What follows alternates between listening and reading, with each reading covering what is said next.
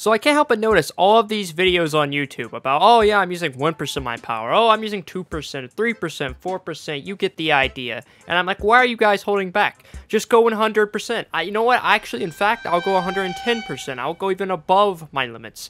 Allow me to show you. First off, I only have 10 spins. That's not going to work. I want to break the cap. I want to have 9,999 spins. Let's make that happen. Okay, next thing I need is I'm going to need Shindo Goku. That needs to happen, like, right this second.